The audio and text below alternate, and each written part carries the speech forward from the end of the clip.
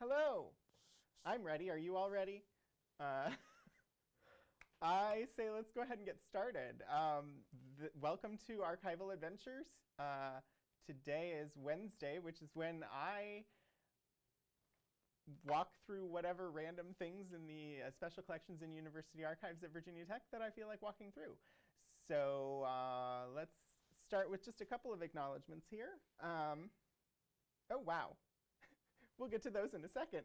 I see that there is something coming in here in just a second. So I'm a tad quiet today. All right, let me see what I can do about that. I'm going to step away for 1 second.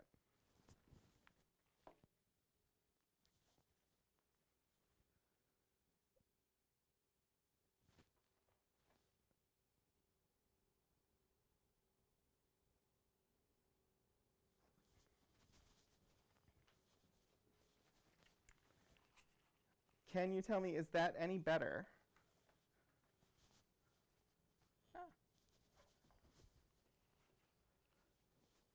I tried to turn up the no change. Okay. Alice, if you're around, can you tell me how I increase the volume?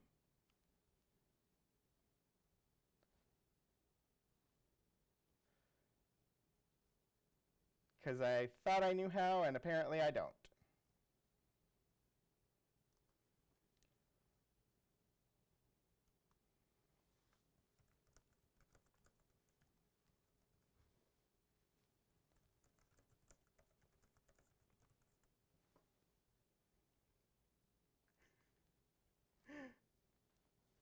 Woo.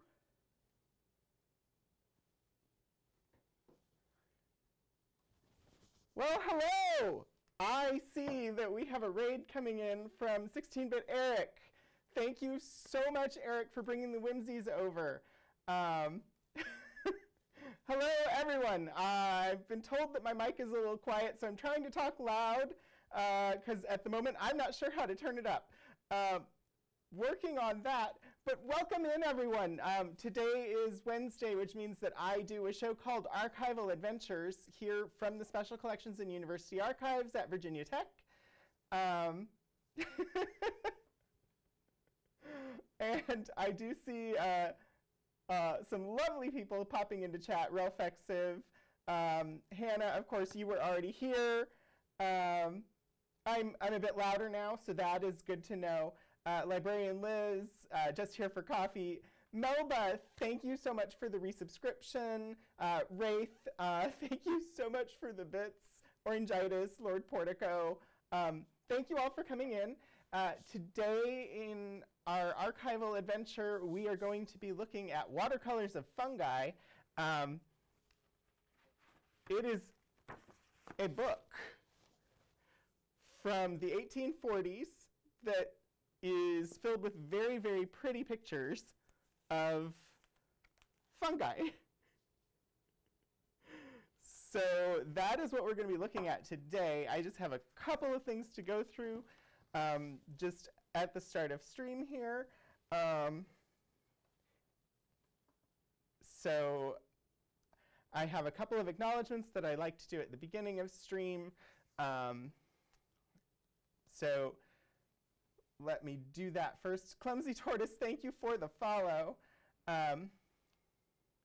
So since I am here at Virginia Tech, and this stream is part of stuff that I do as the community collections archivist here, I do want to acknowledge the Tutelo and Monacan people who are the traditional custodians of the land on which we work and live, and recognize their continuing connection to the land, water, and air that Virginia Tech consumes. We pay respect to the Tutelo and Monacan nations and to their elders past, present, and emerging. I also want to acknowledge that Virginia Tech's Blacksburg campus was previously the site of the Smithfield Plantation, and at any point from 1774 to 1865, the Preston family enslaved 40 to 100 African men, women, and children on this land. I pay respect to those souls and acknowledge that Virginia Tech is undeniably tied to that legacy. Further, I want to acknowledge that Virginia Tech's Blacksburg campus was previously the site of the Solitude Estate, which enslaved at least 30 African men, women, and children on this land. and acknowledge the contributions of the Fraction family and other enslaved persons in the creation and emergence of Virginia Tech as a major land-grant university. So I do believe it is important to continually recognize that history as we move forward into the future. Melba. Today is actually one of multiple graduation days for the semester. So it was actually a little difficult coming in this afternoon and being able to park because people are moving out. So I did manage it though. That I got taken care of. I managed to get in here. I'm in the main library. I'm not in special collections at the moment. I am up on the second floor in what is one of our media design studios, where we've got a recording booth and various audio and video recording equipment. I have a studio camera that is in front of me. We don't have a monitor for it yet, which is why I keep having to look down, because I've got two laptops that are running the two different streams, because I am streaming both to Rogan 27 and to the library's Twitch channel, which is VTUL Studios. And then I have my iPad here with the Twitch chat up on it for when I have to look away, or when I go to share a screen here in a minute, I'll lose chat on one device, and so I have the iPad up so that I can see it there. It's a little bit complex, and in the future, you know, we'll improve. This setup has worked during quarantine, but we've been going since January with this stream, and there are improvements to make. I definitely want to be able to do a mobile stream sometime so I can take you all on a tour of special collections. There's also a few items that are just too big for me to do here. We have a double elephant folio of the Audubon Birds of America that I definitely want to show off, but that is a piece that has its own set of furniture that it came with, and that I will definitely need at least a second person to help me turn pages, because the books are that big. So I do want to just start off by pulling up the finding aid for Watercolors of Fungi, which won't take us long because there isn't much of one. So let me pull that up on my screen here.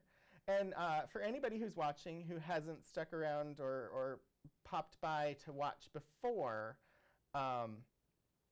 if you have any questions as I'm going through, questions about archival practice, about what we're looking at, pop them in the chat. I'm happy to try and answer. I don't know that I will necessarily know the answer, but I can talk about what I know. I also have, usually I've got at least one other archivist from Special Collections who is modding in the chat, and so sometimes they will know the answer when I don't. So definitely let me know if there are questions. I'm going to switch over to the screen share so you all can see Virginia Heritage. This is the site where our finding aids are stored, and I am going to go ahead and pull up the finding aid for Watercolors of Fungi. And we'll see what it tells us about this.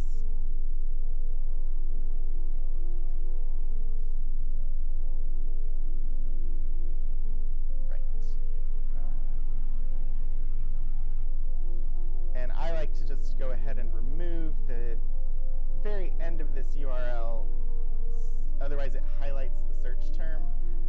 And I like to show off the clean one on stream at least. A guide to the Watercolors of Fungi, 1804 question mark, which is an indication that this is from the 1840s, but we don't know what year.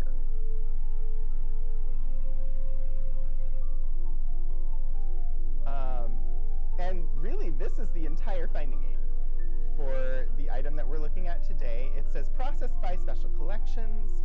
I know from the collection number that it was processed sometime in 1993.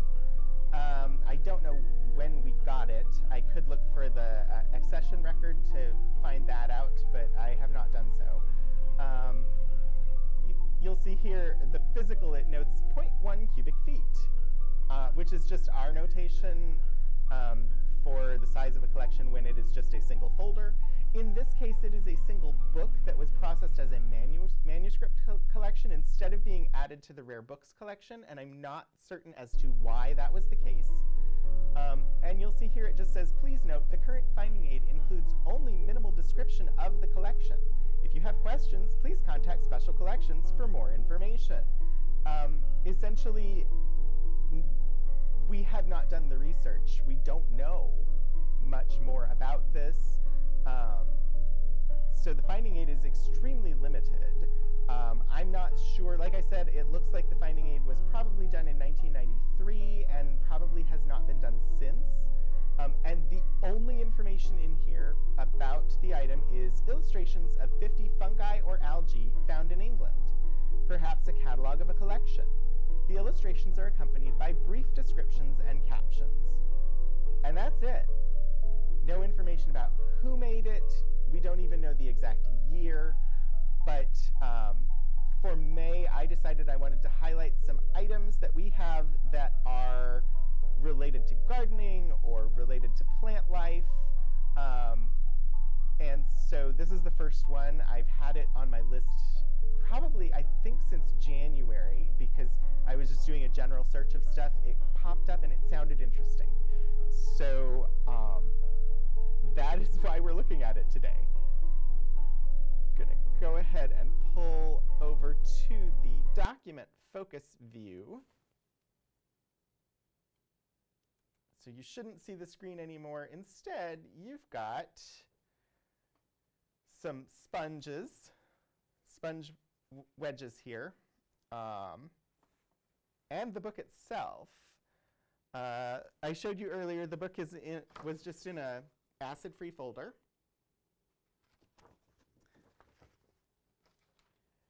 And it has this lovely cover. This book actually, the spine is completely separated. Well, almost completely separated. So you can see here a lot of the stitching has come out.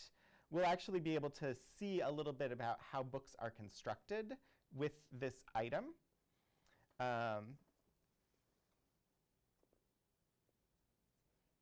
So we have the boards here, the front board, it comes completely off. It's not attached at all. It used to be attached, but this book has deteriorated over time. And what you'll see is different sections here are stitched. So the actual pages, you can see the thread here that stitches the pages together. And so there's a section of pages here that are stitched together. And then there's another section that are stitched together. And with each of those sections stacked, then they were threaded across. So there's little holes in the edges here. You can kind of see, I think here, you can see a hole right there. It's very near the edge. There are little holes. And in those holes was additional threading that tied each of the sections together and stitched them together. And then you put the spine over top of that. After all of those threads get pulled and tied, that's when the actual spine that would have the printed title and everything like that on it goes on top. Well, we've lost that, and we've lost that cross-stitching that pulls the different sections together. So the book has essentially fallen apart into the individual segments. So a restorer would end up restitching things together, pulling it together like that, if we had the money or a specific reason to do that kind of restoration on the book. But it gives a little bit of a glimpse of sort of book construction that you don't always get to see.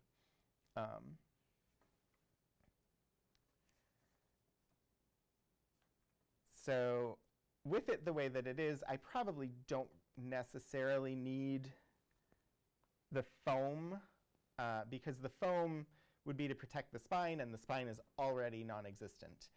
But I have the foam because it puts things at a decent angle for viewing for the camera. So as you can see, there's a bunch of blank pages at the front. There's no title page. There's no indication of author at the front of this book, which is likely why we don't know. There's just no information in the book about who wrote it, who the artist is. That information is just not present. It is a lovely piece. Sorry, the sections are coming apart on me. But we don't know who to give credit for it to. This is the first page where we get some actual information. And we have a lovely, lovely illustration of a mushroom. Unsurprisingly, since this is the collection we've named Watercolors of Fungi, I'll zoom in, and there I go a little bit too far. I'll zoom back out.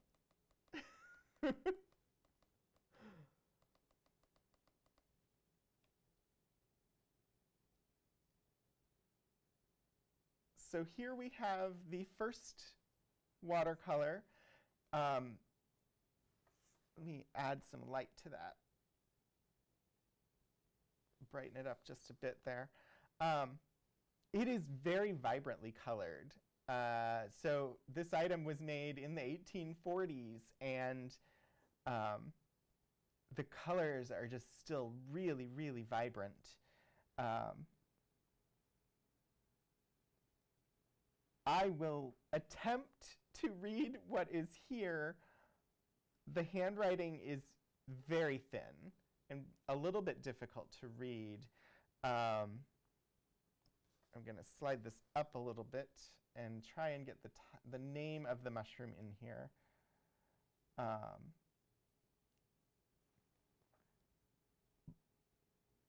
It looks like Boletus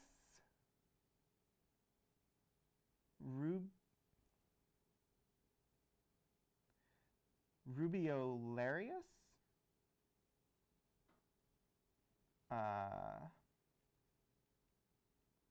Cryptogamia fungi.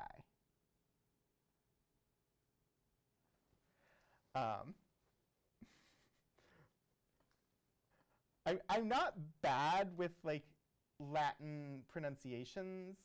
The problem that I'm having is the handwriting itself, which we've encountered before on the show, where sometimes handwriting is just really difficult to make out. In this case, it's just very faint, like barely any ink on the quill pen or on the fountain pen. And so the lines are really thin, and that sometimes makes it really hard to make out. So if someone went through the book and created a table of contents or index,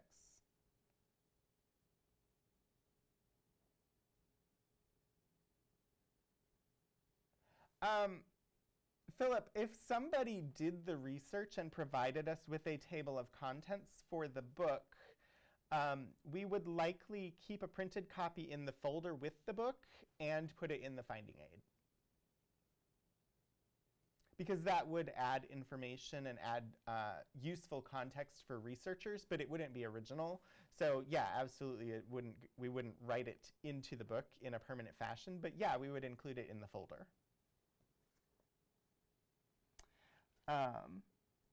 So the description here for the art, you can see the description, but I'm going to show you the art while I read the description.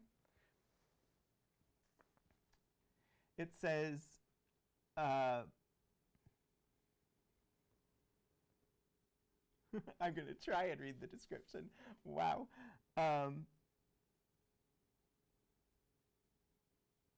It's the Boletus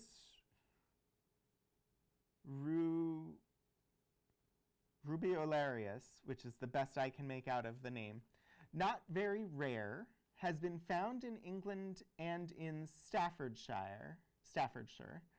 The fine crimson cinnabar on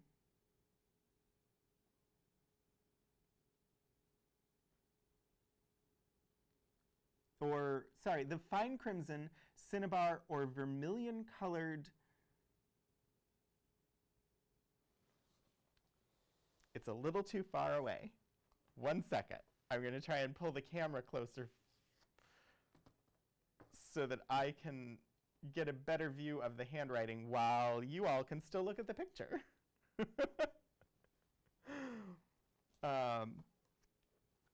The fine crimson cinnabar or vermilion colored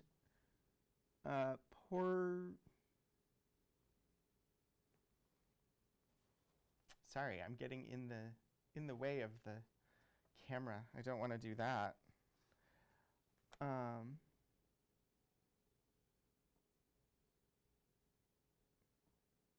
Porston? I'm not sure that word. Or seed is often so copious by shed as to stain everything that touches it, and is so thick under the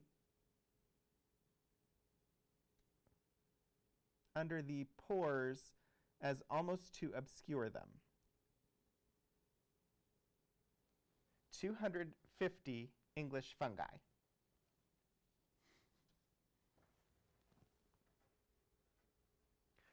So what's funny, in this case, the issue with trying to read the handwriting is not even the handwriting itself. The handwriting is not difficult to make out. The lines themselves are so faint that it's hard to read.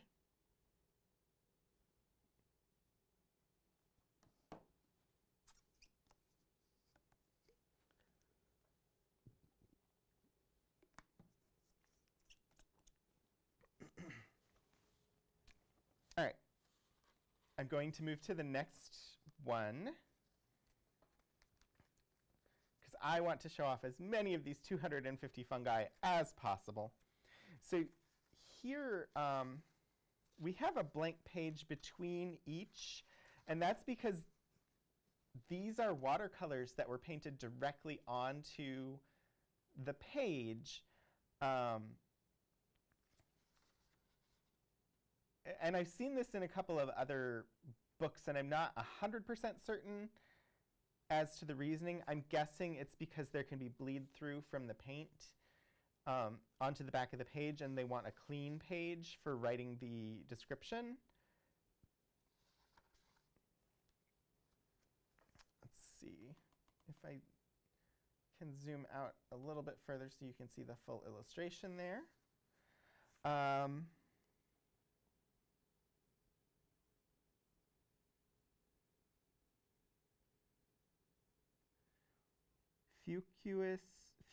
Fucus nodosus knobbed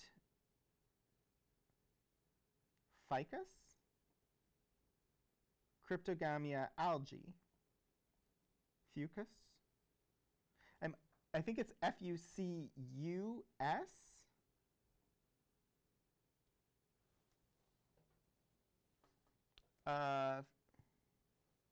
Fucus nodosus, a very common fungus upon all our coasts, generally washed up by the tide plentifully in the mouth of great rivers.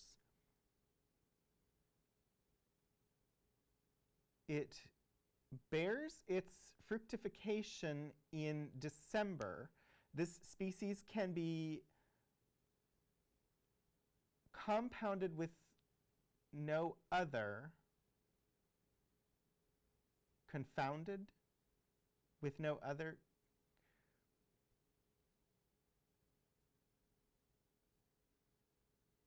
The red bladder, which cracks with a sharp report when trod down upon, and the peculiar situation of the fructification both clearly distinguish it. 570, English Botany.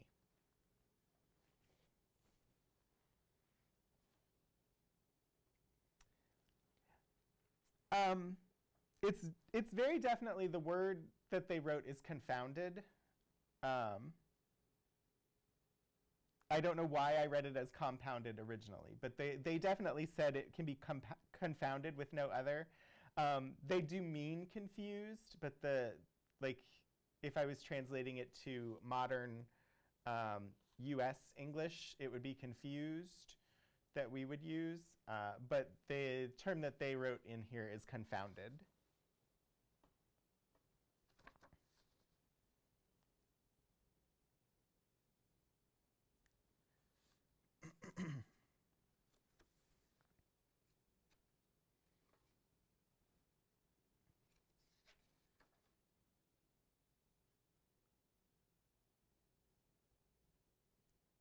All right, and I'm uncertain why, but the stream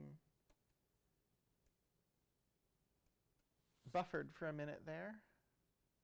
Also, I just noticed I didn't have the captions on.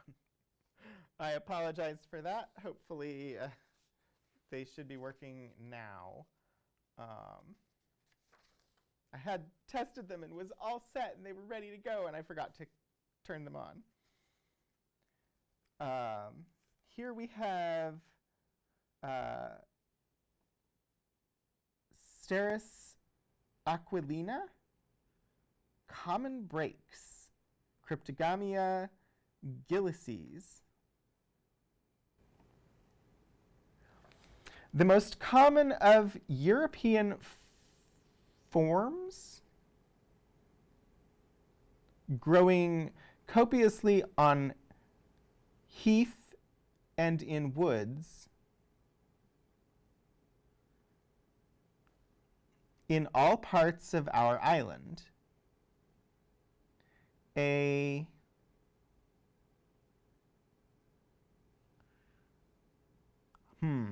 I'm not sure of this word.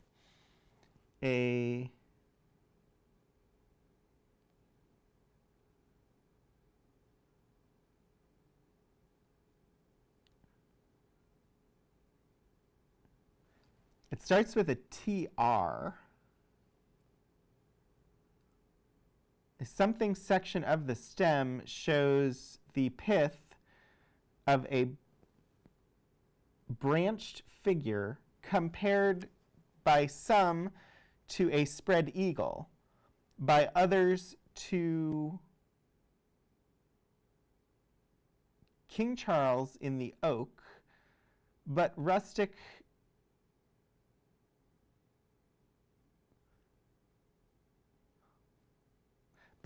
lovers fancy they here see the initials of their future spouse, of which there is no doubt, for the figure in question can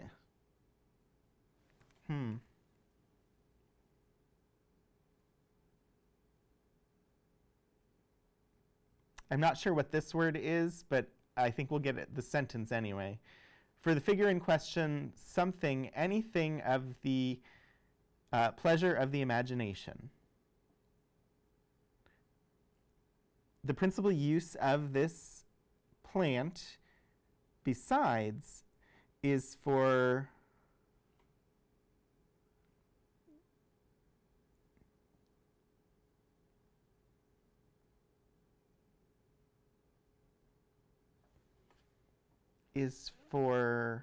giving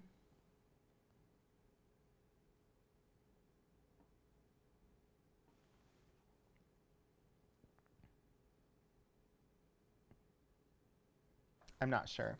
I'll zoom in a little bit and you all can look at the handwriting yourself if you want. But I'm struggling to make out a couple of the words here. Woo, that's a little too far.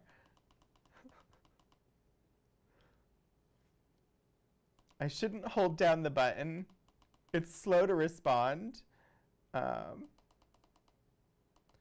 I should not hold down the button.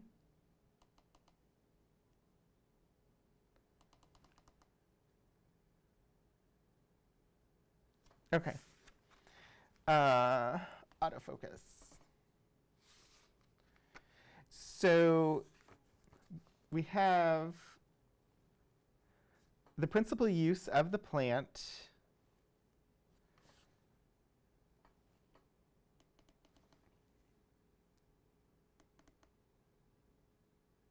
besides is for something. It's for giving. Hi, Alora. Welcome in. Giving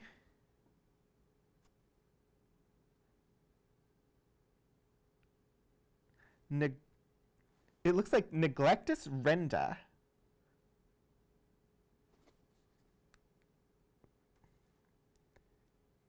Like it looks like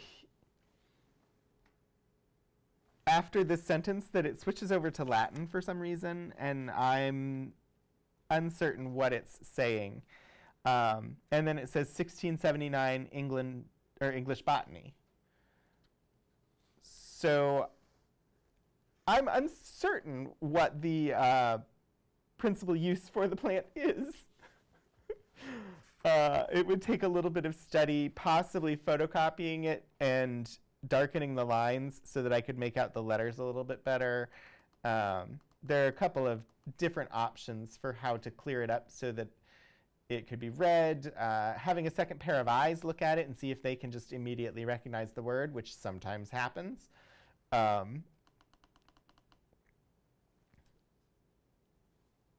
I'm not going to spend all day trying to figure out what they wrote about this plant.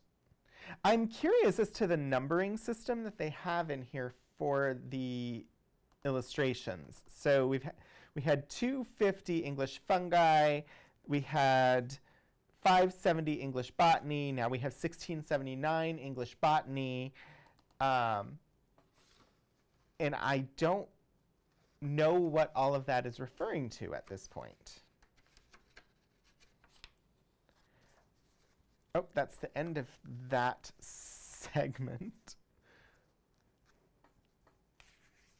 Next.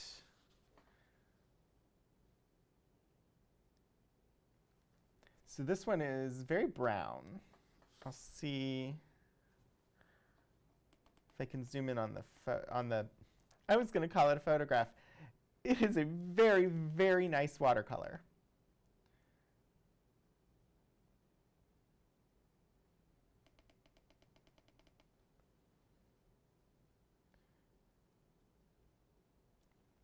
Like, there's information in here not just of a botanical nature, but the illustrations are just gorgeous.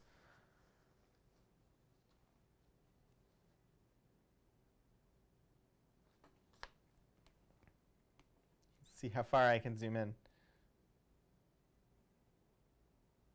and get you a good picture here, because there's detail that is not showing up on this camera yet.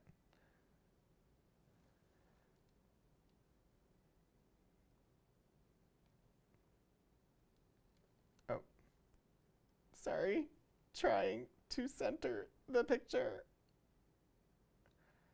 It doesn't help that there's delay between what I'm doing and what shows up on stream. Okay.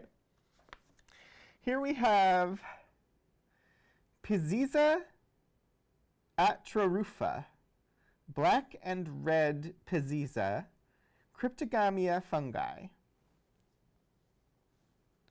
Pizziza atrarufa.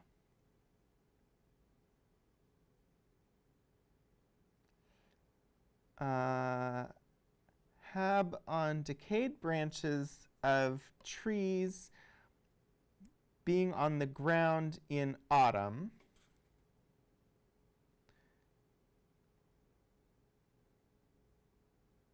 Such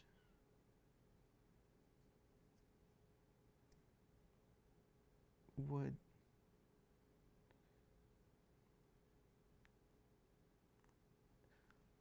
Oh, I don't know this. There's a proper name for the name of a wood, and then it says to Bambridge. So it's giving a range for where this fungus can be found. I can't make out the proper name of what this wood is called. It looks like it starts with an A or an S. And then it says, this singular species of Peziza is remarkable for having the root composed of a beard-like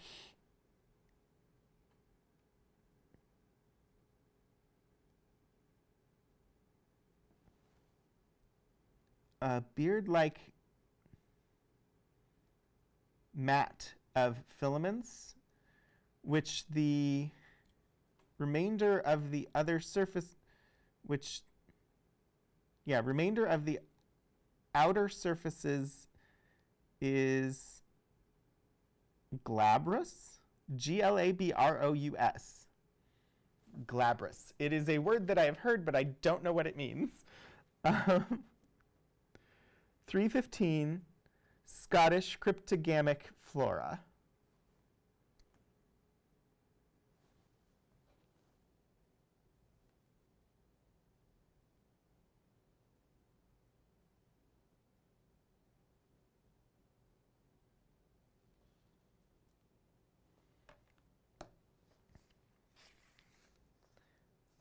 So, let's see what's next. Ooh, this one's going to require me to zoom back out again. Look at that, the pink and yellow, and just like charcoal from the pencil itself.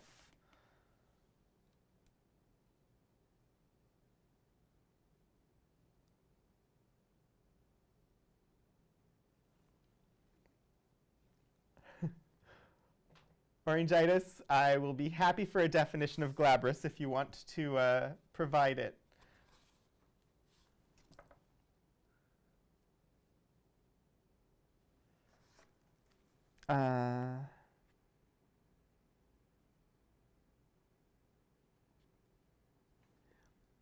Exclaria fulgens. Splendid exclaria.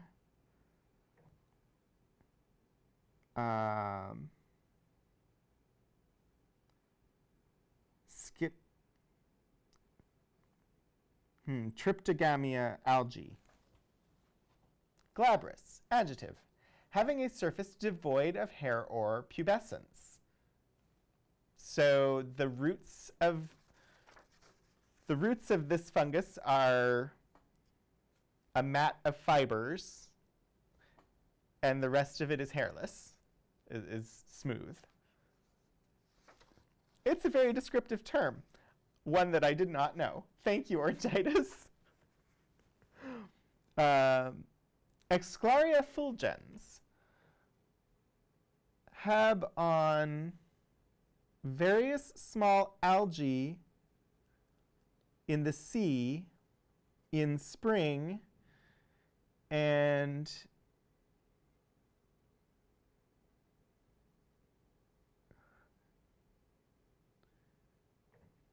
again, it's giving a range.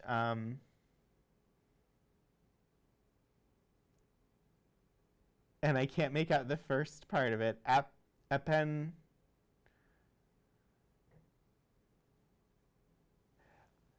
Basically from somewhere to Carmichael, because I can read Carmichael. This beautiful plant is conspicuous for its shining, glistening appearance, resembling minute portions of open glass. 291, Scottish Cryptogamia flora, Figure 1, Exulgens natural size. Figure 2, a group of plants magnified. So up at the top is the natural size, and down here is it magnified.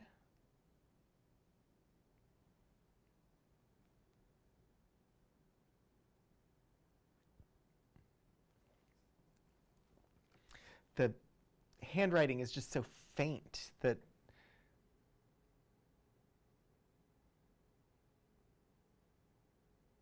APPIN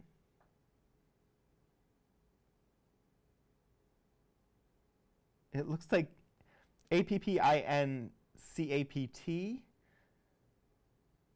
but I'm not confident in that. Carmichael I can read. So the range of where you'll find that, I'm not certain. It would take a little bit more time to decipher that.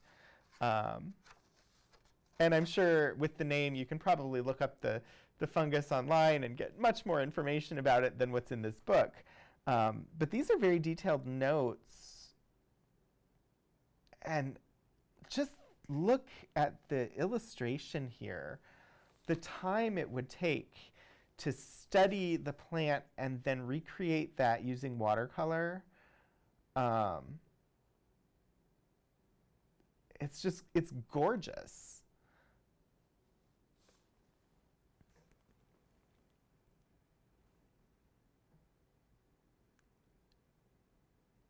Equisetum.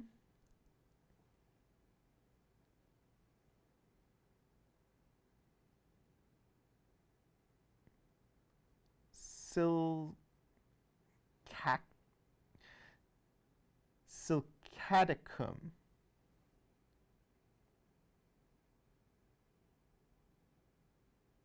Possibly. It looks like Sylcaticum. High growing toward the sun. Yeah, the illustrations, whoever made this book had real talent in drawing these fungi. Branched wood horsetail, Cryptogamia filices. This very elegant species occurs in moist, shady places, often under dripping rocks, chiefly in the mountainous counties.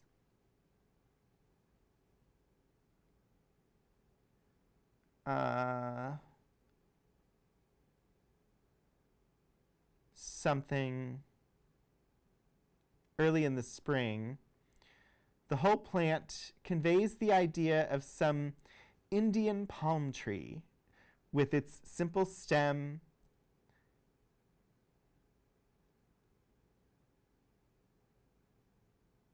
and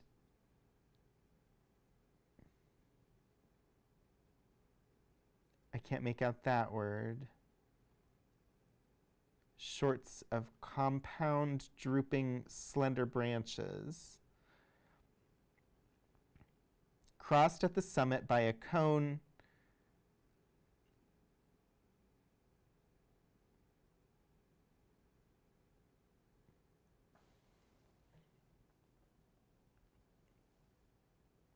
Not certain how that ends. But it's a physical description of the fungus that he's giving there, or that they're giving there. 1874 English Botany.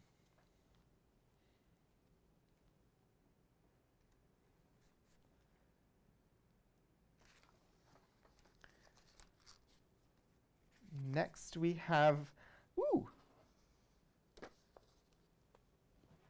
that's pretty.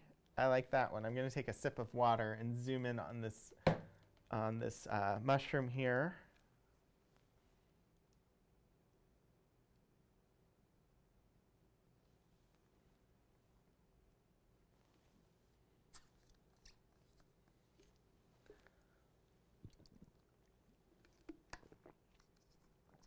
It is very recognizable. I feel like we've seen it in many storybooks.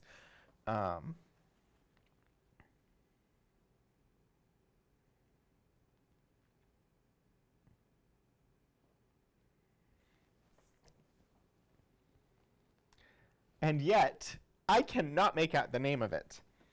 AGARICUM. Muscaricus, Agaricus, Muscariec,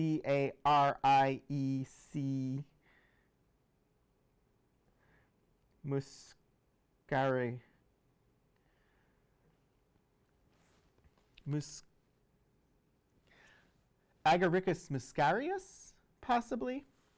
This plant consists of more parts than any other agaric we know of, having a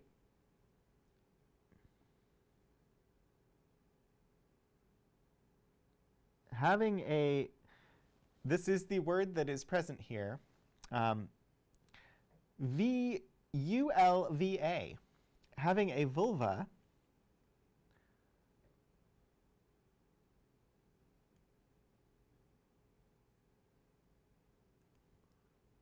annulus and stipes. Stipes, it is an I.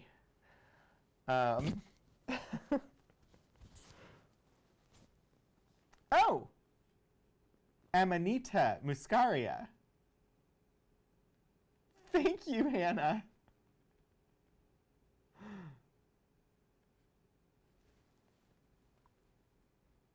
This definitely is listed as Agaricus muscarius. So slightly different name, but probably very similar. Again, this terminology is from 1840, so it's entirely possible the name has been altered or changed, or that this is just slightly different, where the Amanita muscaria may be like an American version of this fungus, where this is the English version.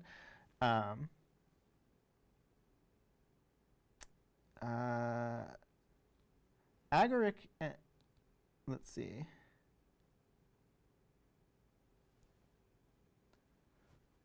Linnaeus says that this is a most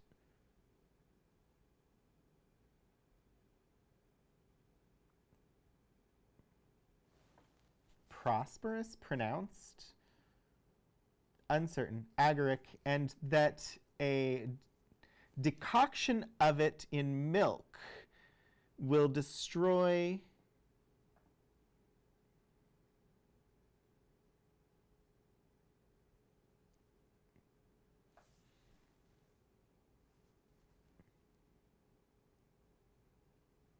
something. PHIS, something, I'm not sure.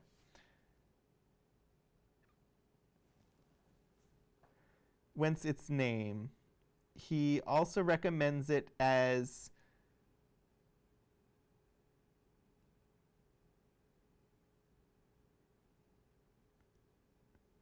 I don't know. Apparently it has some potential medicinal uses according to Linnaeus. When prepared in a decoction of milk. It is found fond of various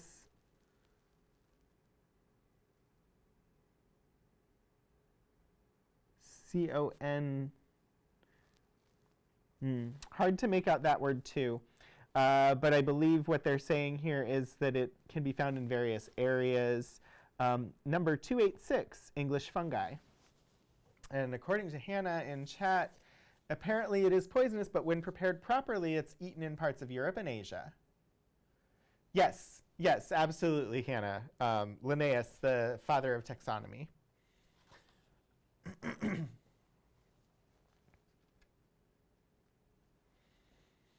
At least that is what the name looks to be in the book here. So,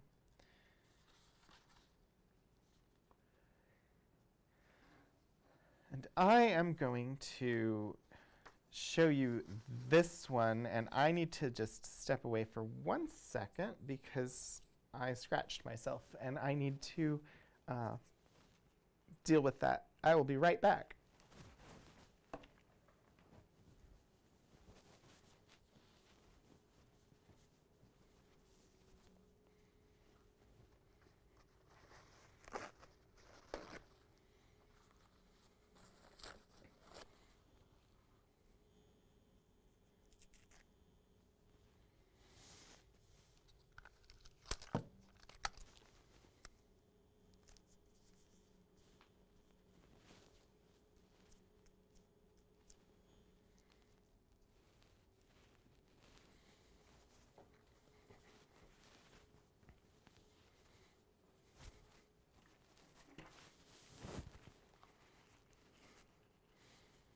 I didn't have any Band-Aids, but I did have Scotch tape and paper towels.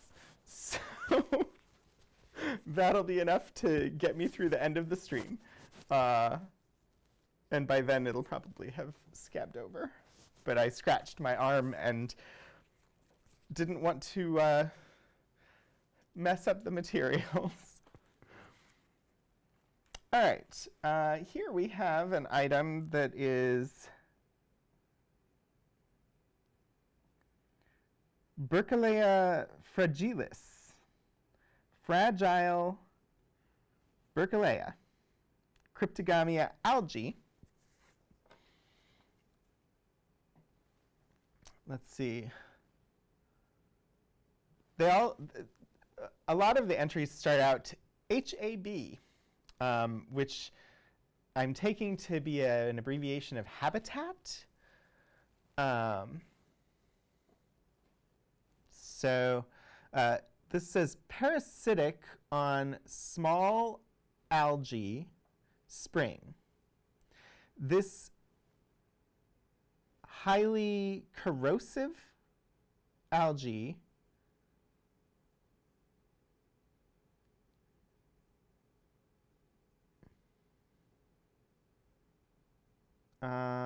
forms the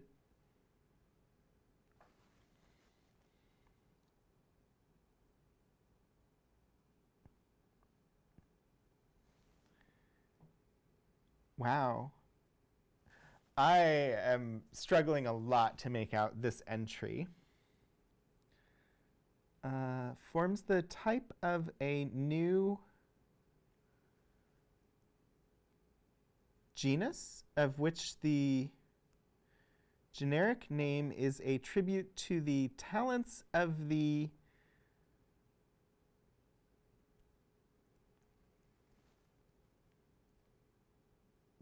something, M.J. Berkeley, who has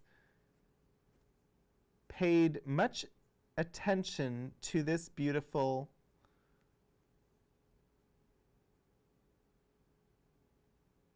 type of plants. 294 Scottish cryptogamic flora.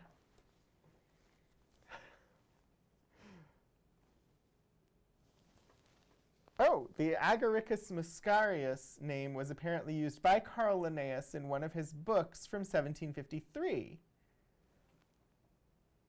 Hannah, that is very, very helpful information. Thank you.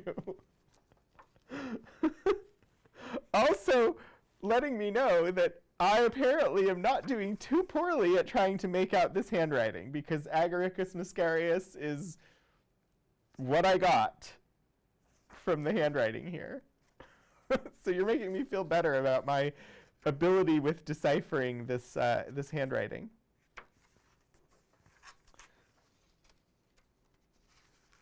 Ooh, this art is so intricate. I'm going to zoom in on this one because it is absolutely gorgeous.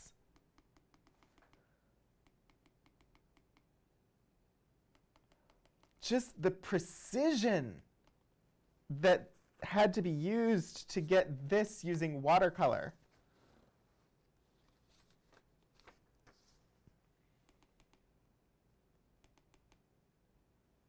It's so delicate. Like looking at it, I could see doing this with like a colored pencil, but this is watercolor. And it is amazing. Let's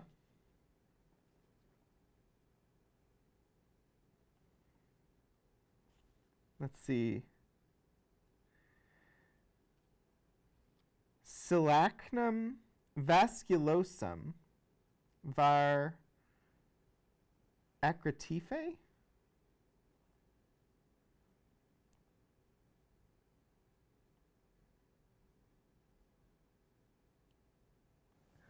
Bugace fruited silacrum. Cryptogamia musci. Let's see. Silachnum vaculosum var acutifolia.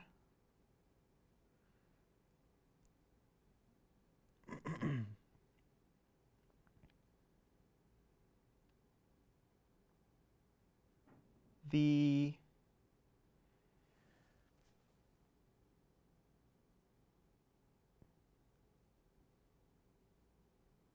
present remarkable variety in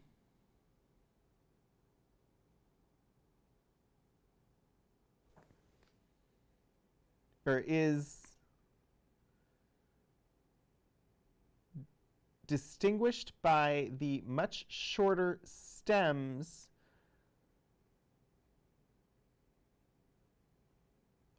almost black color, and above all by the acute termination of the leaves. It occurs on Ben Lorne. I'm uncertain. It's a place name, and I would have to research place names in England to be sure that I got it right. And other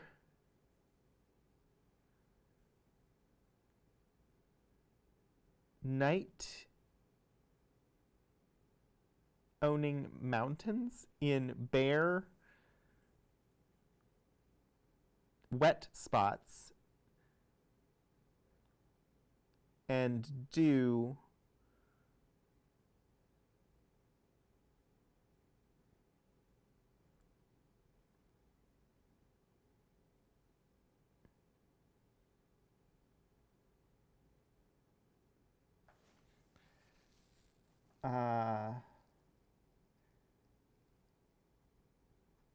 I'm not certain on this sentence, and does not form the fine tufted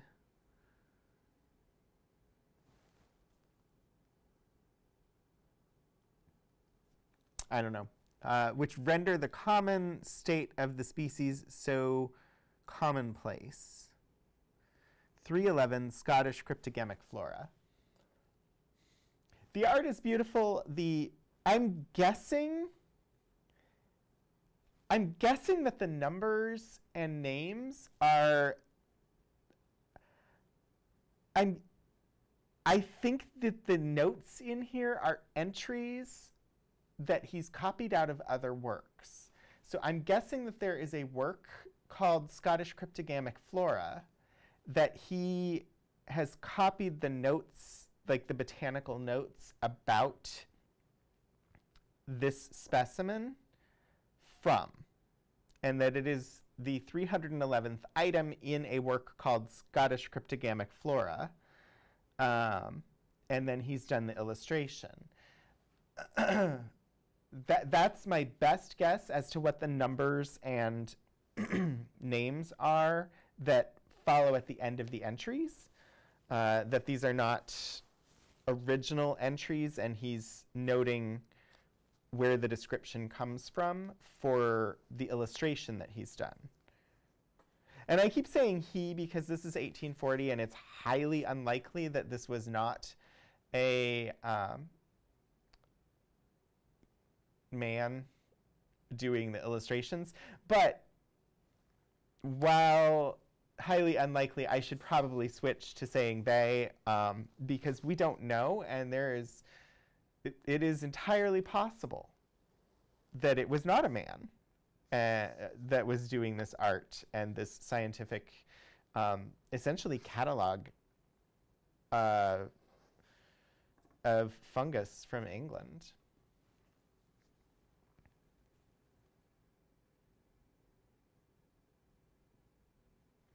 Let's see.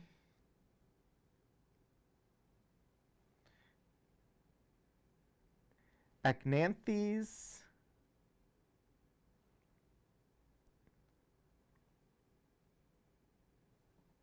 Brevip.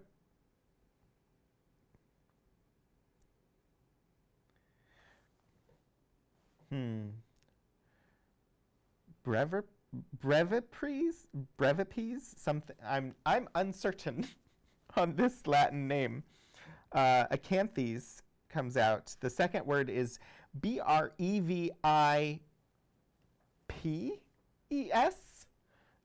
Not certain how to pronounce it.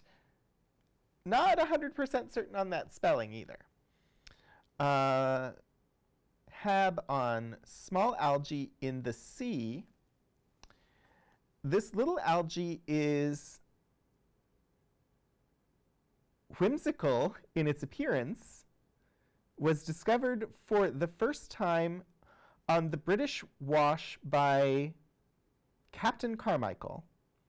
295 Scottish cryptogamic flora. Figure 1 is the natural size, and figure 2 is magnified.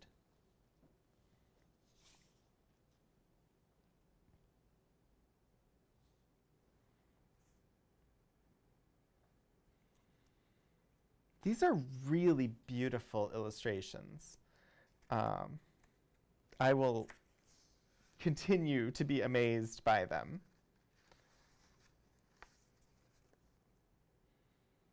Ooh. Nemospora magna. Large Nemospora, Cryptogamia fungi. Oh, you can't see it. I need to scoot it up. There we go. Nemospora.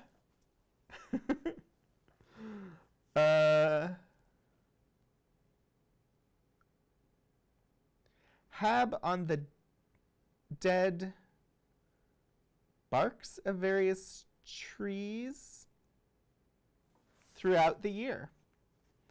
This is the largest specimen of Nemospora we are acquainted with, and though not of frequent occurrence, is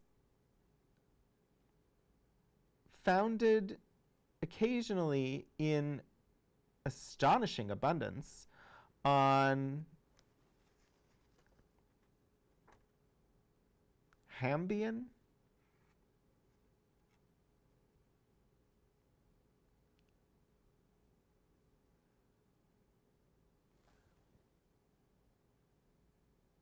That proper name continues, but I'm not certain what it says. Number 349, Scottish cryptogamic flora.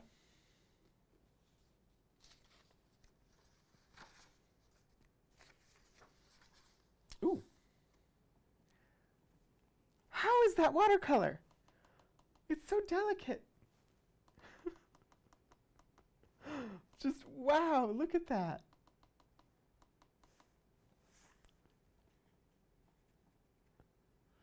Fucus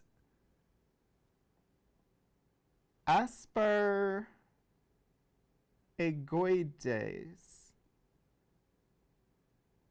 Asparagoides. Asparagoides.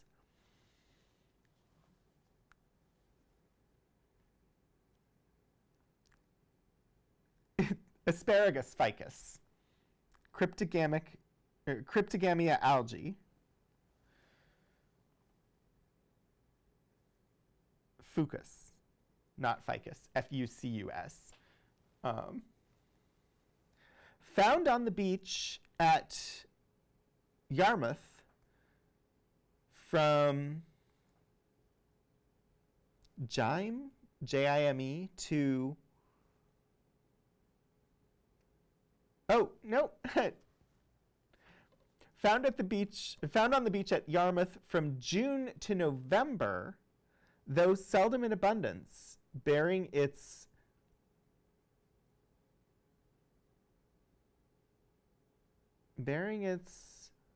fronds chiefly in August and September. The name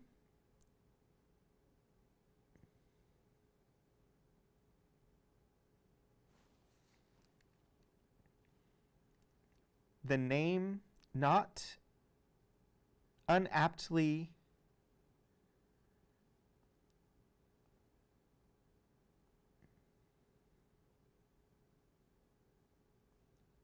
The name not unaptly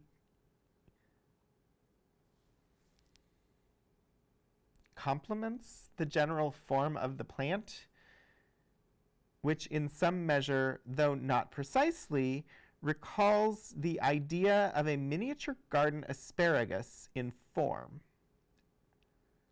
In front? I don't know. The last word I'm unclear on, but that's the general sense of what's written here. 571, English Botany.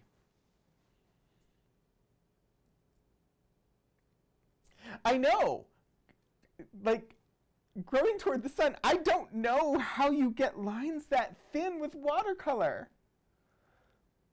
Like, had to be using a single hairbrush.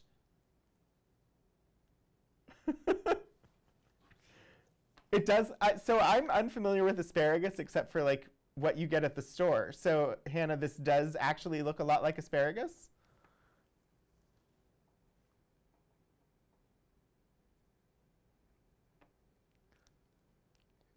It's just so tiny and delicate. Like, it looks like a tiny little illustration of an orange tree, but it's actually an illustration of some algae.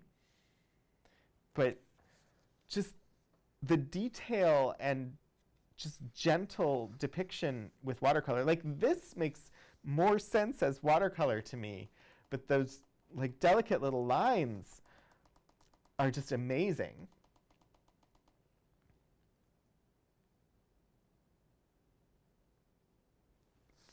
Scooch this up a little.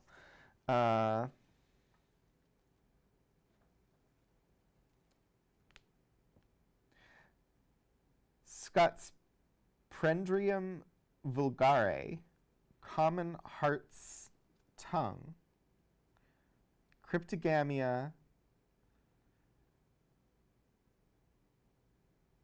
gillices, common on most shady rocks, deserted vines, the inside of walls, and other damp, hollow places. The fructification is most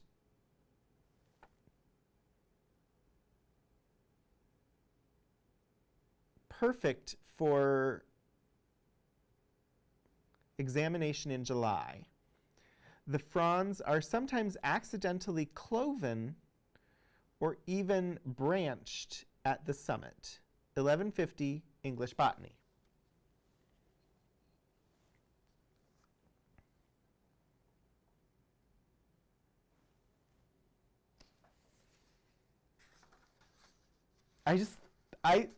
I find this piece, this entire book, to be just a little hidden gem in our collection.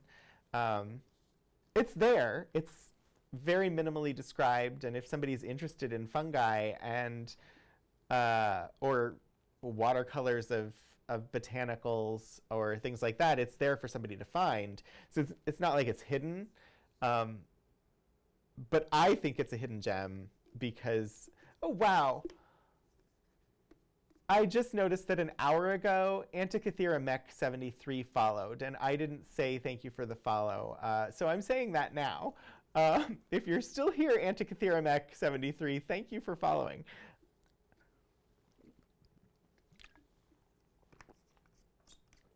I just think this is an item that probably doesn't get used very much, and it has really gorgeous art in it. So I'm excited to be showing it off. Excellaria. Wow, that's a combination of letters. F-L-A-B-E-L-L-A-T-A.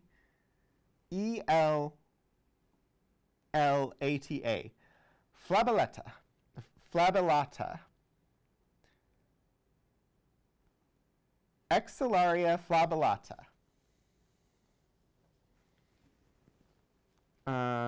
Fan-shaped excellaria.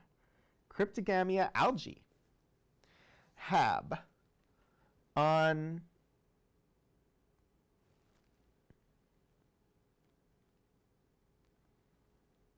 on Faustuna marina and several small algae in spring. Appen, Captain Carmichael. This superb species is under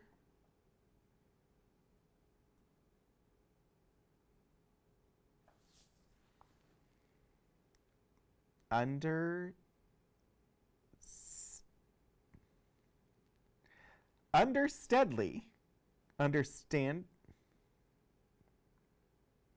I'm guessing it's understandably, the glory of the genus, and in every point of view a beautiful object. 298, Scottish cryptogamic flora. Figure 1 is on Faustera marina, and figure 2 is the plants magnified.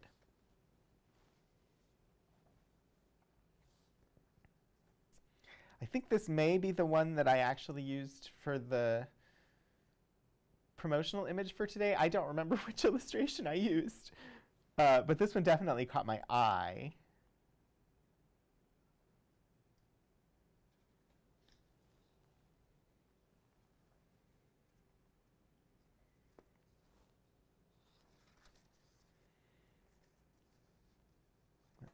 See. Next we have, ooh.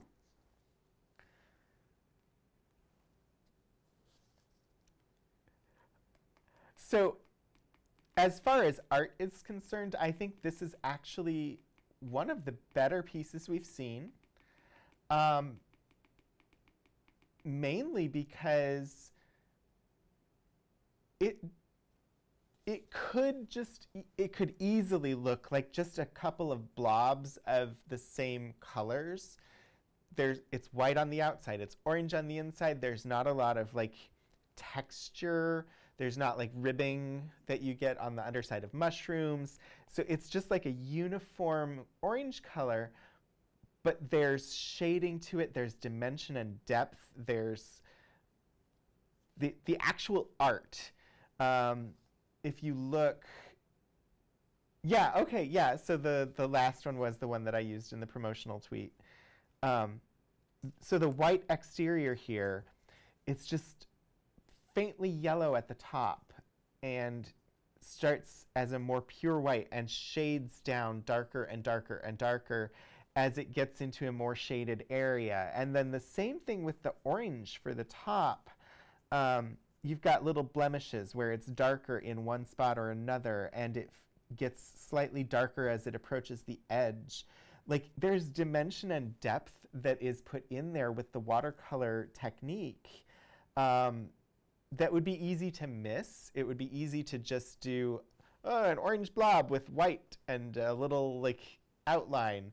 But instead, we have this glorious, glorious watercolor painting of this fungus. Peziza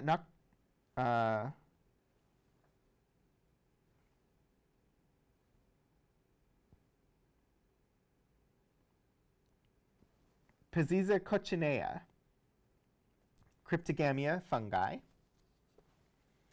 I have many dried specimens of this plant and cannot agree with Dr.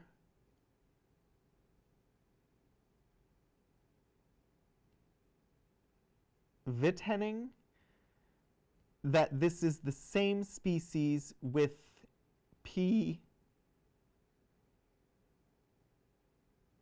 epidendra. That's the only note. 78 Subi's English fungi.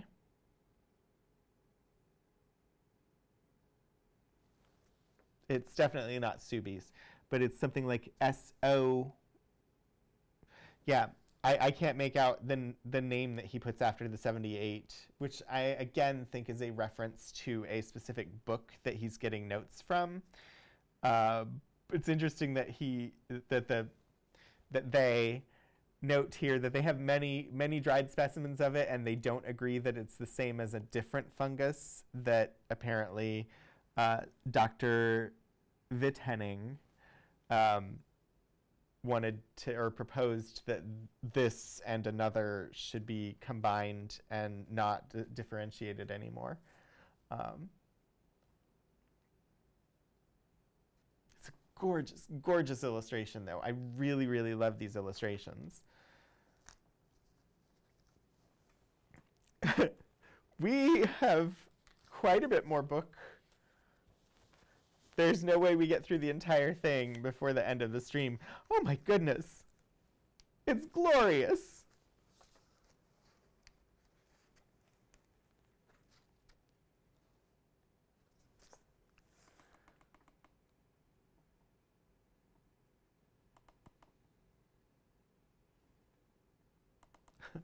And the name makes sense. Fucus sanguinicus.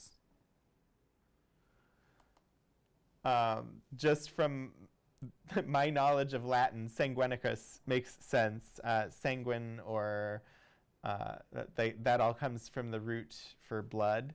So the pink color. Red dock-leaved fungus, or fucus, cryptogamia algae.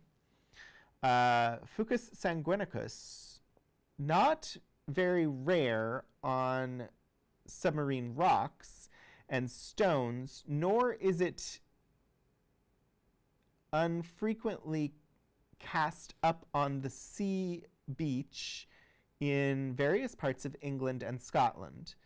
The brilliant rose colors of the fucus and its delicately waved and veined leaves render it a beautiful and generally attractive object. 1041 English Botany. You all get to see the top of my head a lot as I get as close as possible to the page to actually be able to make out this writing. But at least you have a lovely watercolor to look at while you're staring at the top of my head.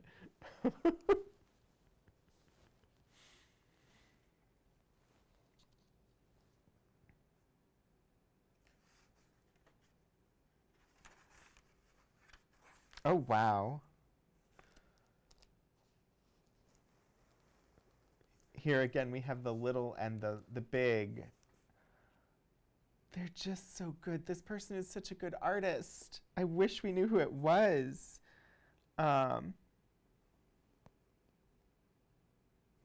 Flacaria glauca have, on the surface of a solution of gum arabic, a curious and elegant little plant, but not referable to any known genus. 301 Scottish cryptogamic flora, figure 1, F. glauca, natural size, figure 2, a group of plants magnified.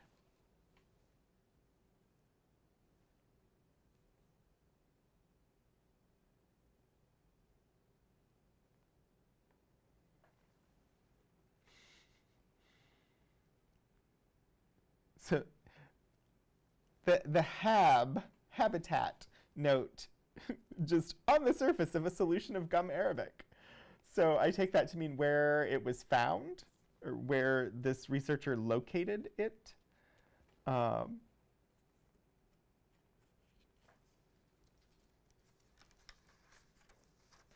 Ooh, another delicate little branching structure. This time in more of like a crimson red, or like a fire truck red. Just still amazing that this work was done with watercolor. Fucus savillosus, stone crop fucus, Cryptogamia algae. For a knowledge of this fucus, we are obliged to W. Tremens? Uncertain. Who found it on the beach in Norfolk.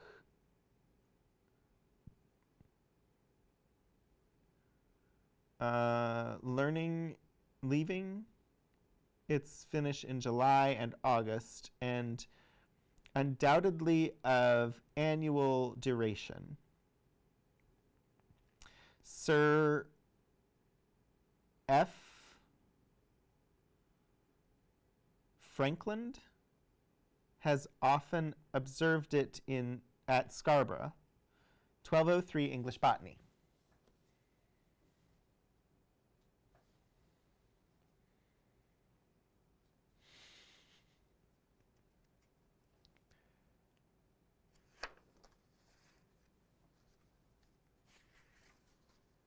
Next up, a very lovely illustration here. I'll zoom out so you can see the root structure as well. Just absolutely gorgeous. Ophioglossum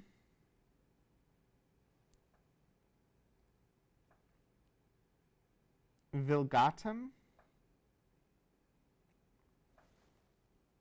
Ophioglossum vulgatum.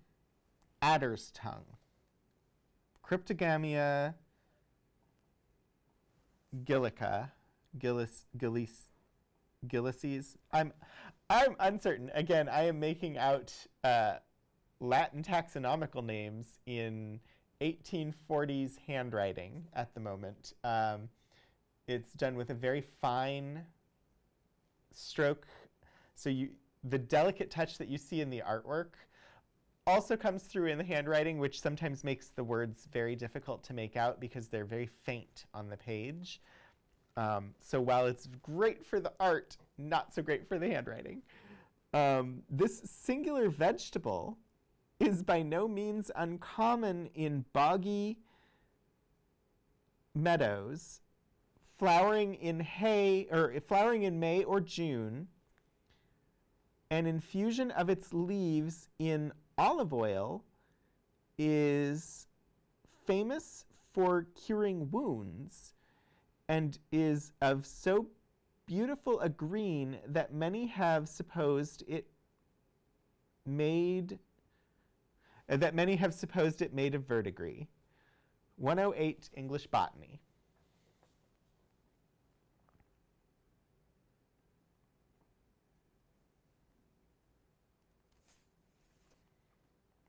So apparently, according to English folklore at least, an infusion of this in olive oil will cure wounds.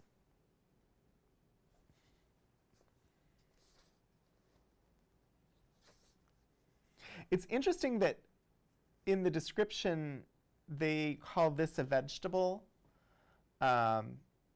They've done references to things as fungi and algae, and this is the first time we've seen something referred to as a vegetable.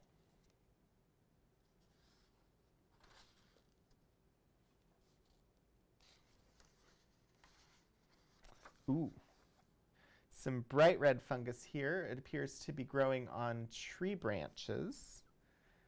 We've got a Paziza epidendra, Cryptogamia fungi. This beautiful fungus was found at Camberwell among decaying sticks, sometimes protruding from one more than on such deep in the bark. The outside is very woolly, attaching it to straws, and other soil.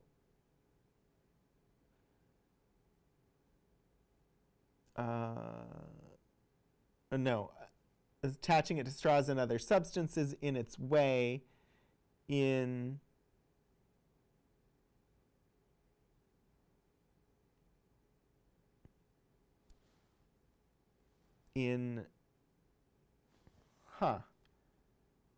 drying, it becomes leathery and less vivid in colors. 13 English fungi.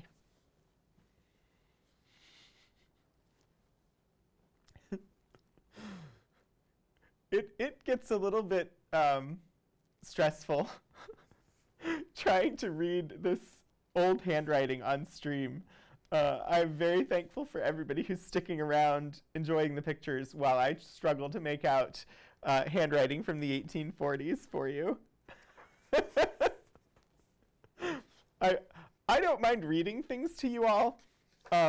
Reading things to you all while at the same time trying to make out somebody else's handwriting from a couple of 100 years ago. Oh boy, that's hard.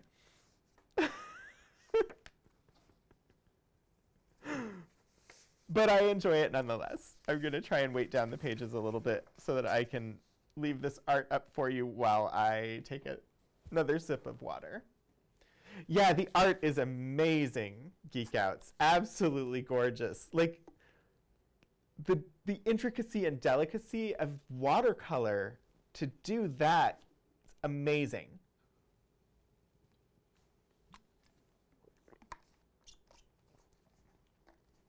I really, really wish that we knew who the artist was.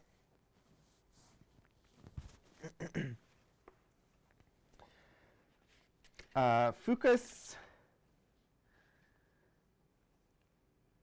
bassiferus,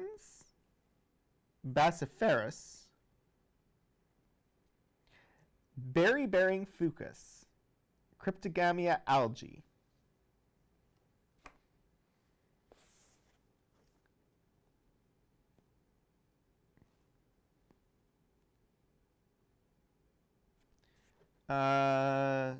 Communicated by W. Turner, who first distinguished its form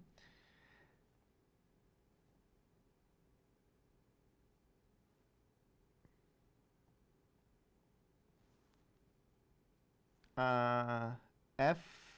natans, with which Linnaeus and other botanists had confounded it. Both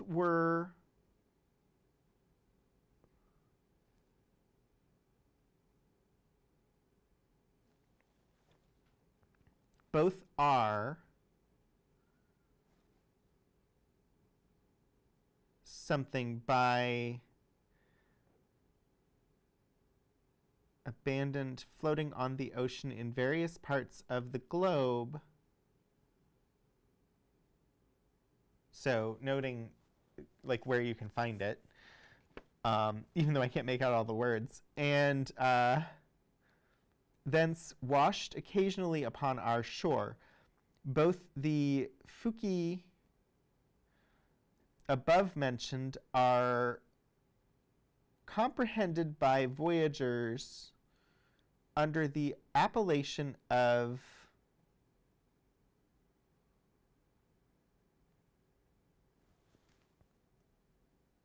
Gulfpart seed or Gulfpart weed, something like that. I'm not 100% certain what that word is. Number 1967, English Botany. So this looks similar to something that I have seen before at the seaside. But look at that art. Look at the leaves on here, they have little like points, and each one like there's a pencil sketch underneath, and then it's filled in with watercolor, but it is so precise. And the little dots for the little balls that are on it, it's just amazing. I'm just thoroughly astounded and amazed by this art. We are about halfway through the book.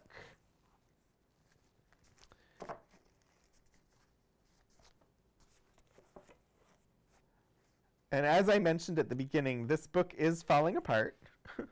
The spine is not really there anymore. The spinal joining, the stitching that held the different leaves together is not there. So we've got the individual stitched sections with just the tack stitching, and then they're not actually bound together as a book anymore. But it is still usable.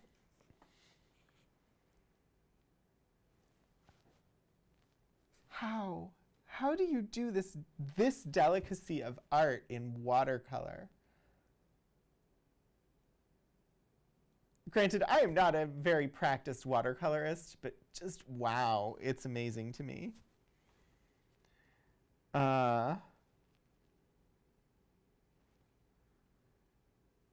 Whew.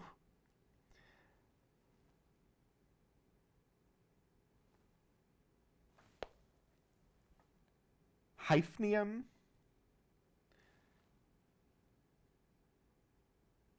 Breviostra, Hab, Woods. It has been found in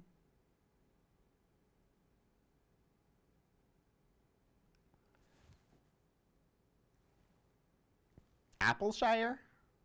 I'm uncertain whether that's a place, but that's what the word looks like to me. By Captain Carmichael, New Forest, Devonshire, Manchester by W. Hobson. The leaves are curiously contracted at the base of the accumulation by a single undulation on each side. 337, Scottish cryptogamic flora. Yeah, that's the thing, Geek Outs. Like the watercolor itself is very precise. So if I zoom in closer, you can actually see the individual strokes that were done to do this leaf work. So they're very precise, they're very individual, and it comes out looking fuzzy, which is, I'm guessing, what the actual plant looks like. That is very precision artwork and is just amazing.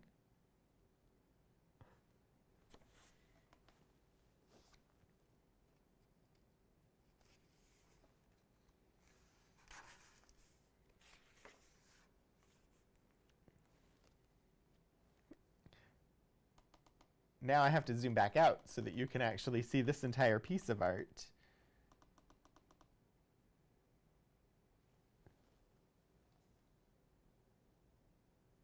There we go.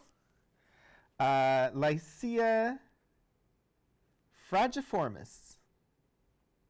Red Lycia, cryptogamia fungi. Hab. On rotten wood, dead leaves,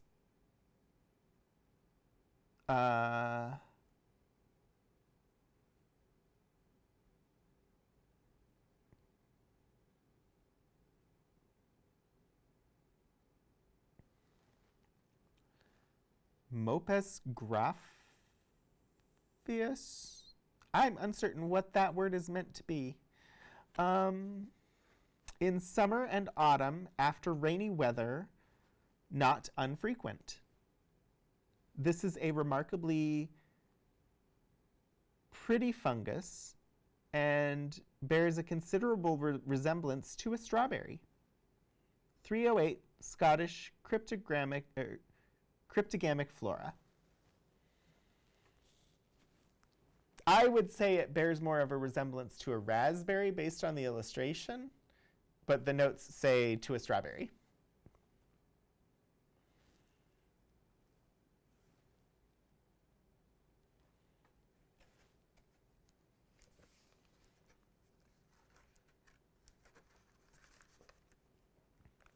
Uh,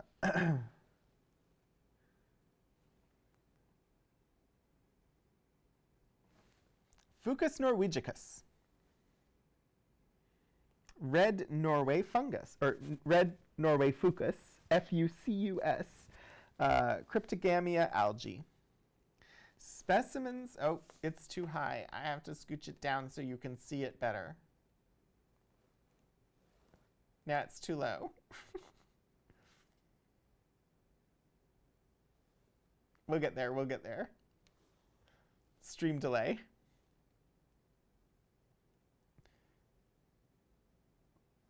Everything I can see is actually just a couple seconds late on the computer, so trying to get it centered in the window for you. There we go. Specimens of this fungus, of this fucus, were communicated to us by W. Turner, who received it from W. Guillory, its original discoverer at Dover. 1080 English Botany. That doesn't give you a lot of information about it. And we just have this illustration. It does look like coral. I have no idea how big this fungus is, where it can be found. It's called Red Norway fucus. So it's a lovely illustration of it. Oh, wow, look at this one. Let me zoom out so you can see the entire thing.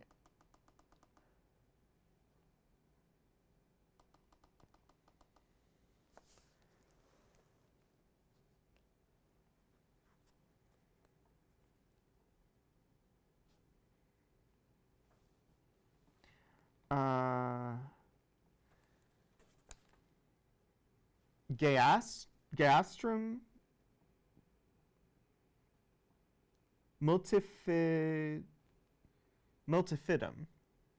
Gastrum multifidum. Hab, woods and ridge banks. Oh, sorry, this is the many-cleft earth star, Cryptogamia fungi. Lives on woods and ridge banks near Edinburgh. In 1788, Sir J.E. Smith Woodmill Plantation, Fifeshire, James Herriot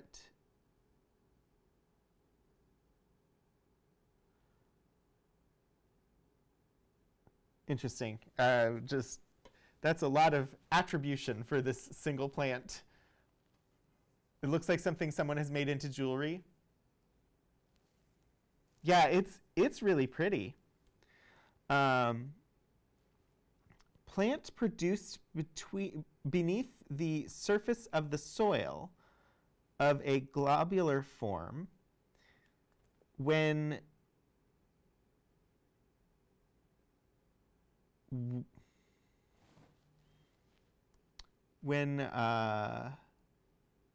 wounded at maturity, the outer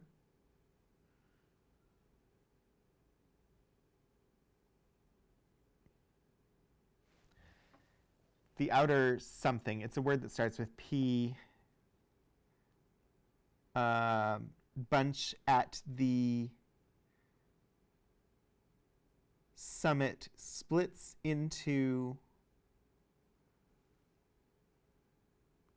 several unequal segments which expand, throw off the soil, and expose the inner foundation to the atmosphere. 306 Scottish Cryptogamic Flora.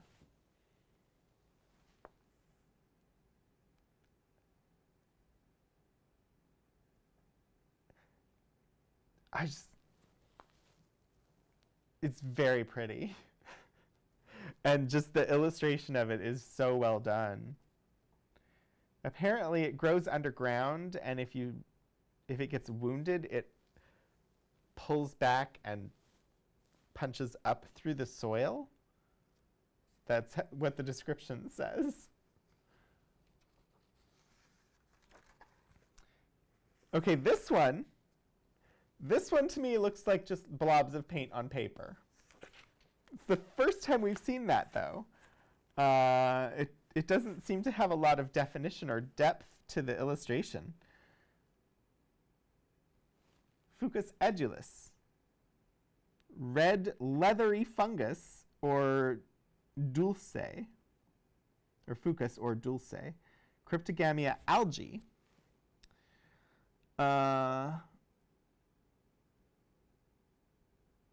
H. Fromer has received this from Dover, Cornwall, and North Wales.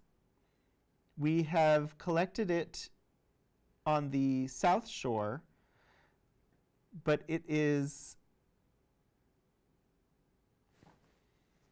not less frequent there than the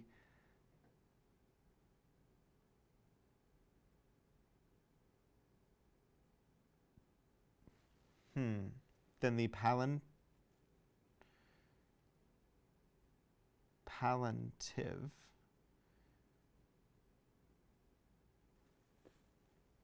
Which last we can confidently assert to be the species most commonly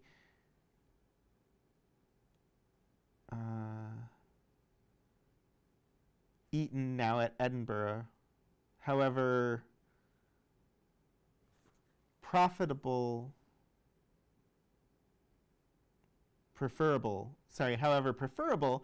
that was before we may be for culinary purposes on account of its more fleshy texture and abundant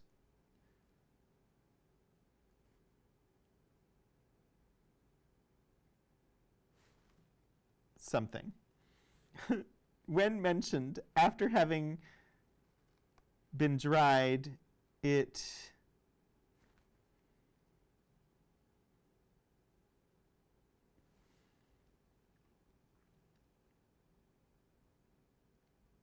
exhales a violet scent. 1307 English Botany. Yeah, I'm not, given the detail and delicacy of the artwork in this book, it makes me think that this fungus in real life just looks like this. And the name of it, it's red leathery fucus. So I'm inclined to trust the artist that they did their same standard of work here. And that this is just what the fungus looks like. Also, apparently something that's eaten in Edinburgh.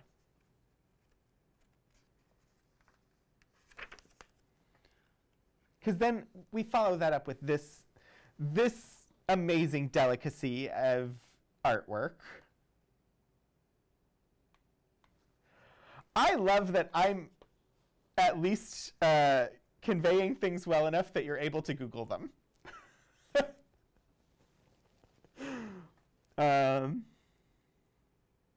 Adiantum capillus veneris, true maidenhair, Cryptogamia felicis. This most rare and elegant form was gathered in the South Islands of Arran, near Galloway, by W.J.T. Hackney. Nothing can be more beautiful than this Adiantum when growing amongst trickling rills in the crevices of shady rocks, which it overhangs in the most graceful manner. 1564 English Botany.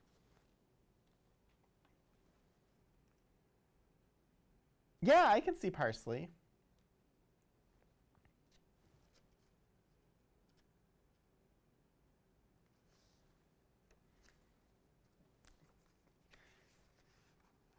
Ooh, this one's bright yellow.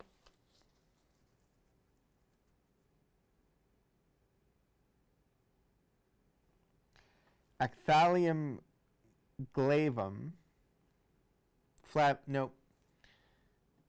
It's flavum. Acthallium flavum. Common acthallium. On tan, both in the open and in the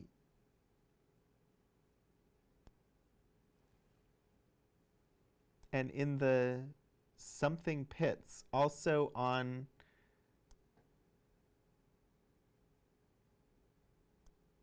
masses of dead leaves, on trunks of decaying trees, and sometimes even on living herbs. Acthallium, or autumn, sorry. Plant exceedingly variable, soft and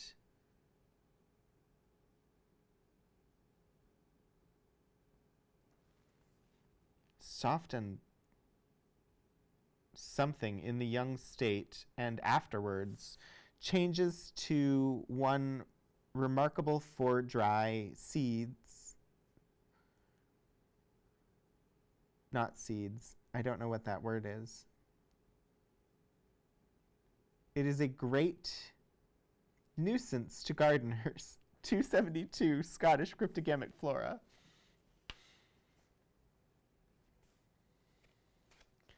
Apparently a great nuisance to gardeners. We do have more illustrations of fungus. We have an item called the Mushroom Book, which is too big for me to show on here. I will show it sometime, though, once I'm able to get a mobile setup. It's just too big. We have a couple of different fungus-related things. So I'm just going to flip through a few more illustrations. Yeah, I want to show that Mushroom Book.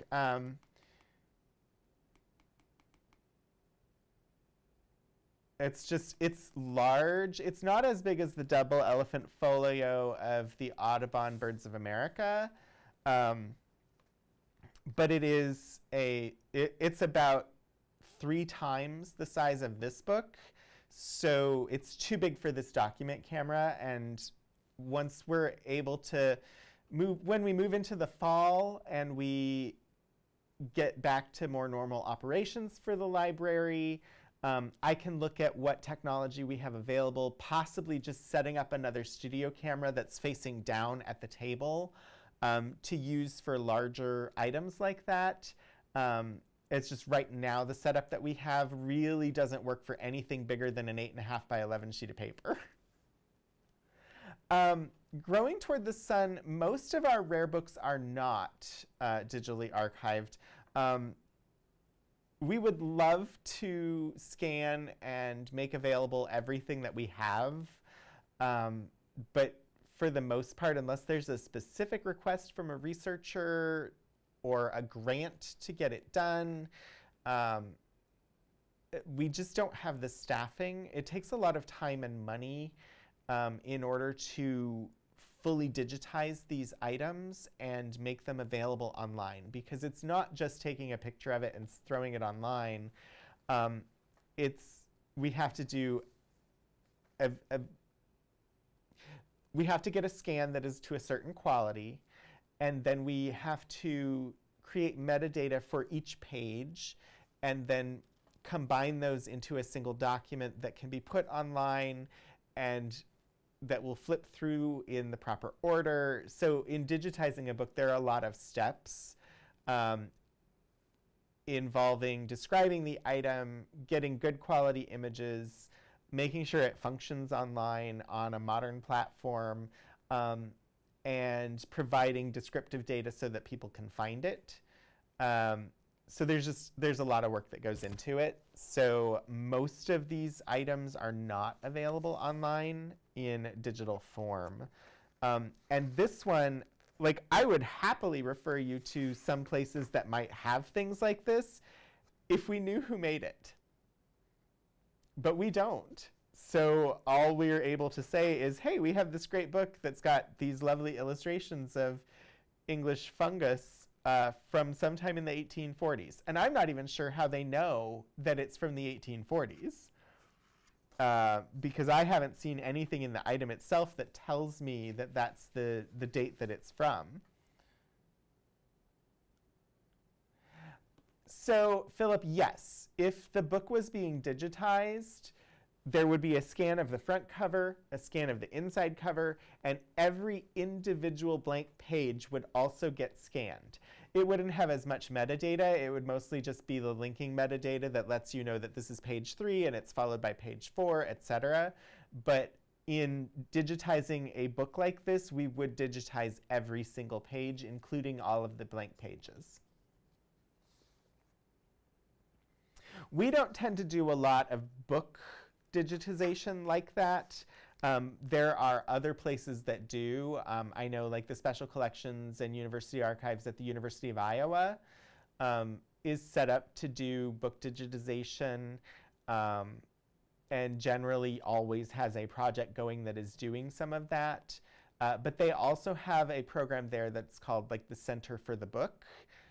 They study book production. They have classes that go into the actual like physical manufacture of codices, which is the type of book that has multiple pages with a spine it's called a codex.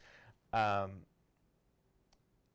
so they actually have an academic program there that is focused on the study of the physical form and production of codices. So it makes a lot more sense for them. Our program here is much smaller, and we're more focused on specific subject areas. This book itself, this is not really one of the subject areas that we focus on. So it's not like a high candidate for us to digitize because it's not one that people are going to seek us out to find. So we are nearing the end of the stream. I'm just flipping pages here while I talk to you all because I want to show off as much of the art as I can because it's so pretty. But we will be looking to do a raid here very shortly. I'm guessing if they're live, I will do the Monterey Bay Aquarium because they are always a lovely kind of chill afternoon educational stream that I can throw things over to, and I can support a lovely organization. It does look like they are live and that they are doing sea otters this afternoon. So we will go over to the Monterey Bay Aquarium very shortly.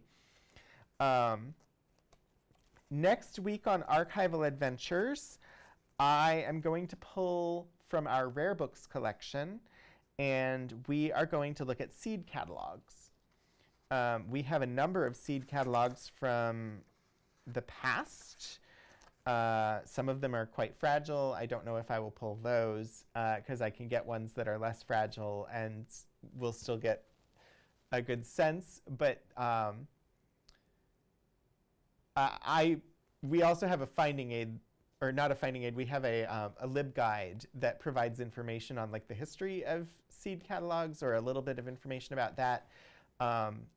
Kira, who is mod for both channels, knows a lot more about seed catalogs than I do, so hopefully she'll be able to make it. But if not, we will explore them together, and that should be a fun time. And then I think 2 weeks from now, we will probably look at the Master Gardener program, which is a program through Virginia Tech's Cooperative Extension, I believe. That happens once a summer here, and I think that will put us through to the end of May. I haven't decided yet what we're doing for June. If anybody has things that you might like to see that are from our collecting areas, do let me know, and I'm happy to pull stuff out. At some point in time, I want to do some ornithology stuff because I happen to like birds, and we have some ornithology material here. So that's some stuff to look forward to. Next week, we'll do seed catalogs. Anybody who's, ooh, look. BHL, headquartered at the Smithsonian Libraries and Archives, operates a worldwide consortium of natural history, botanical research, and national libraries working together to address this challenge by digitizing the natural history literature. Yeah, and I think if we had extensive collections of that here, Growing Toward the Sun, I think we would definitely be interested in taking part in something like that. Like I said, it's not one of the main focuses of the collections that we have here. So we have a few small items like this, and they haven't really been a priority for our digitization efforts, but we do have some nice items, and we're always working to make more of our materials as accessible as we possibly can. So if you're affiliated with that program at the Smithsonian and want to get in touch with me, you're welcome to do so. You can reach out to Special Collections. Our email for contact purposes would be specref@vt.edu. That is our main email address to ask questions of Special Collections and University Archives at Virginia Tech. So that's specref@vt.edu. So if you have questions about our archives, or like I said, if you happen to be affiliated with that Smithsonian program and want to get in touch with us about our botanical materials, you can reach out that way. For anybody who watches on the Rogan 27 channel, I should be live again on Friday afternoon for a video game stream around 2 p.m. So look back then. You can find all that information on my schedule below. We'll look to do seed catalogs next week. And yeah, I'm going to set up the raids, and we'll head over to the Monterey Bay Aquarium for some sea otter fun. Thank you, everybody, for stopping by today. I had a good time looking at all of these wonderful watercolors. I think this book is amazing, and I wish that we knew a lot more about it. I will see you all next time, and please stick around for the raid. Say hello to everybody over at Monterey Bay. Let's see. I have to type. And yeah, like I said, thank you everybody for stopping by. That is gonna be the end of things for today. I will see you next week.